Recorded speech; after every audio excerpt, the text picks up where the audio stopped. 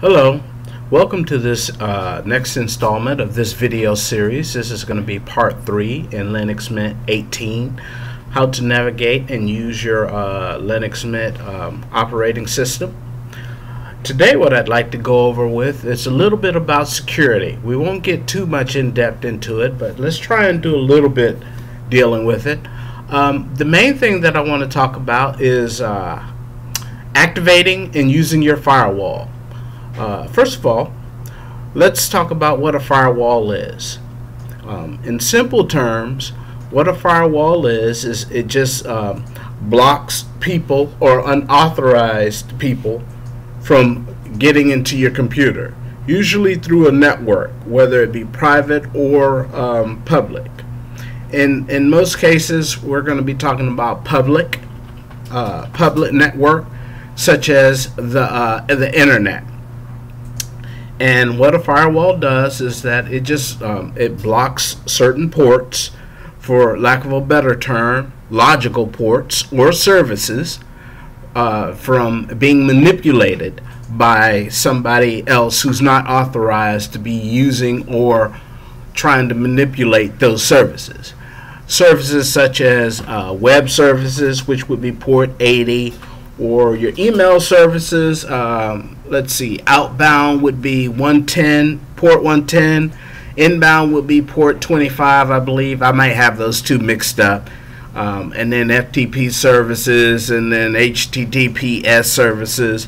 There's a whole bunch of them. There's over 600.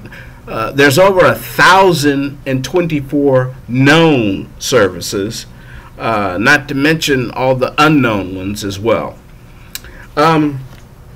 Also, there's two basic types of firewalls. There's a hardware firewall, which is usually through your router, and then there's the software firewall, which usually comes with your operating system. So Linux Mint does have a firewall, and let's go ahead and go over it real quick. There are several that you can use, but the one that I know of that comes with Linux Mint is called Uncomplicated Firewall, or GUI Uncomplicated Firewall. So let's go ahead and look at that. If we go down to our menu here, left click on the menu button and go back to Control Center, left click on Control Center. Alright, and as we said, anytime you want to configure anything on your computer, you want to go through the Control Center. If you're a Windows user, or if you have been a Windows user in the past, the Control Center is basically the same equivalent to the Windows Control Panel. That's where you go to configure a lot of your stuff for your computer. So let's scroll down here until we see the firewall configuration. You left click it, and then it's going to ask for your password. You go ahead and put in your password.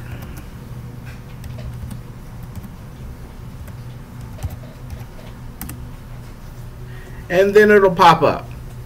Now I've went ahead and went through this myself, obviously, but this is your firewall. Okay, this is a GUI for your firewall. And if you come down here to profile, you'll have basically 3 profiles. You'll have home, you'll have public, and you'll have office. You can configure them however you want to, but basically for all 3, what I do is I'll go through, I'll make sure that they're on. Okay, I'll make sure for all incoming traffic, that's traffic coming from the internet, I'll make sure that that's set for deny. Sorry about that. You can either do deny, reject, or allow if you feel comfortable with that. And then for all outgoing traffic, that's from stuff that's coming from your computer going to the internet, I have that set for allow. Now there are certain issues where you would want to deny outgoing traffic, especially if your computer is some type of zombie and it's reporting, and the software that makes it a zombie is reporting back to the bad guy. You do want to reject that, but that's a little bit more advanced than this video is going to get into. So basically, these are the settings you want to have for all three, whether it's home, whether it's public, or office. And looks like for let's go back here, for public we got reject. Okay, it depends upon you, however you want to do it. Reject or deny, either one is good. I believe with reject, it just drops the packets. In other words, it doesn't respond. With deny, I believe it's an actual response that tells the person that's trying to come in, no, you can't come in, this is a closed port, yada yada.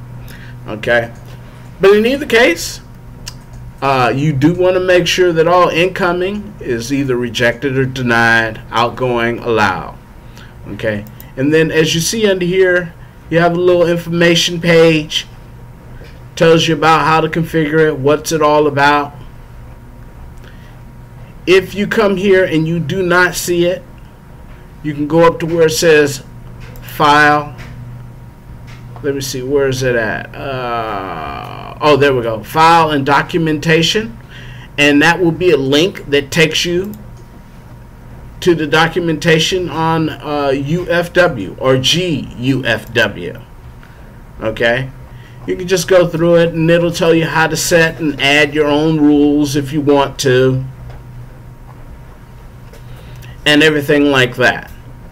Whether you add your own rules or not, it's up to you. Like I said, I would at least make sure that it's turned on and that incoming traffic is either denied or rejected, and outgoing traffic can be set for allow. In here also, it'll show you how to go ahead and set your individual rules for different stuff. Like if you're a gamer and you want to just be able to allow a special gaming port or what have you. All that can be done from here. So also, as we said before, if you want to get more information about your operating system, Linux Mint, you can go to the Linux Mint website, and you can come down here and you can look at the different links and find different documentation. Also, if you want to look at other videos that I have, you can go to my website, which is videotechstuff.com, and then I have tutorials. I have web and computer services. I have software that you can download, mostly for free, and you can give me a contact.